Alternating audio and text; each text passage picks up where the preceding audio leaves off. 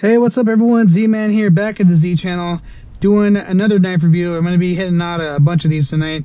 So here is the Buckshot Knives setup, and I got this with the M-Tech Extreme bundle deal that I got. This was the third knife, and this was all for 25 bucks. For this blade and the other two blades, I won all three of them for 25. And so jumping right into this one, this is a lot different of a knife. It's got more of a... It's definitely a cheaper nylon kind of carry knife, but what I did like about this most of all was the cleaver style on this blade. So as you can see, it's full tang all the way through, okay?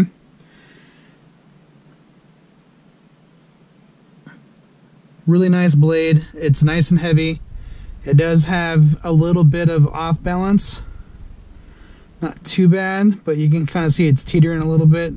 But with something like this, you really can't throw it anyway because there's not really too much to stick. I mean, you might be able to get like kind of like a tomahawk throw if you're able to stick it like this and have it hit in that way, but you're not really going to throw. This is more of a, you're slicing and you're cutting and you're really not able to stab with this one. So it's just slicing and cutting and going after, you know, different vital areas, if you will, if it was a self-defense situation or if you're going to use it for whatever other uses. Pretty sharp. It's got a nice razor edge. I actually cut myself a little bit on it messing around the other day, but nothing too bad. When you mess with knives a lot, you're going to have, you know, minor nicks and cuts and things like that. It's just something you get used to, especially when you start working on blade manipulations and, you know, things like that. So something to this effect. It was pretty good quality. It's got some really good heft to it. I mean, if you smack someone with it, it's gonna go good. It's got a nice blunt edge on it. So, or excuse me, the hilt. It's got a nice kind of like, not sharp edge, but enough to where if you knock someone with it, hit a pressure point, vital area, it's gonna mess their day up.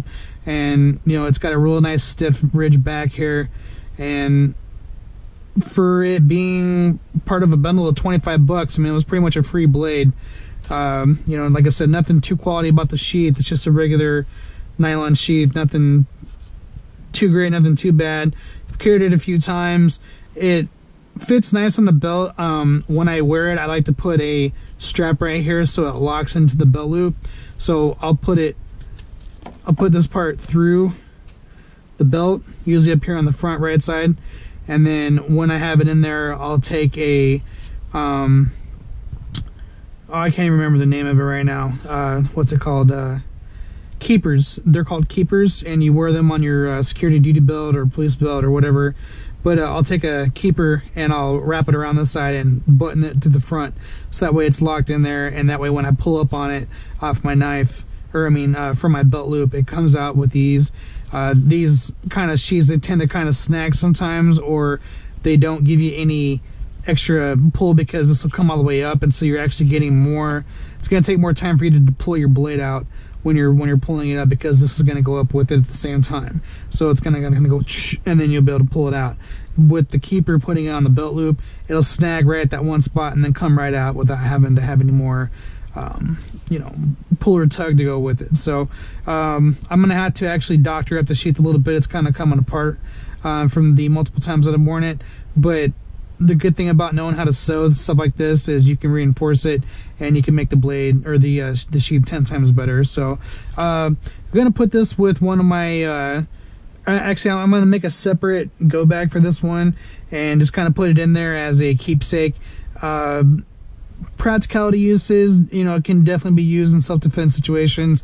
Survival, not so much, because it doesn't really have the stabbing kind. And if you ever had to use it for hunting or spear point or whatever, you know, it's just, to me, it's not practical. It's kind of almost more like a meat cleaver, like a small little meat cleaver, but pretty cool. And like I said, I pretty much got it for free. So when it comes down to getting bundled deals, you know, this, like I said, was pretty much a free blade. With the other two M-Techs that I did a review on earlier. So pretty happy with the quality. It's going to be, you know, used for something here soon. I don't know exactly what, but it's called a Buckshot, and pretty cool little blade. Nothing fancy. but pretty much free for the most part, and that's what I love about doing my eBay deals. So if you ever get a chance, check these out. The cleaver knives are practical for a lot of things, but if it was me and I was going to go into a situation where I was, betting my life on it or whatever, this would not be my first option, but I would definitely keep this as a backup, because it's always good to have backups, and you can easily stash this and put it away and forget about it, and then when it's there, you'll need it for a rainy day. It'll be there ready to go. So that's what I got for this review. Nothing bad to say, nothing great to say, but it is what it is with the Buckshot. So check it out if you get a chance. Z-Man out.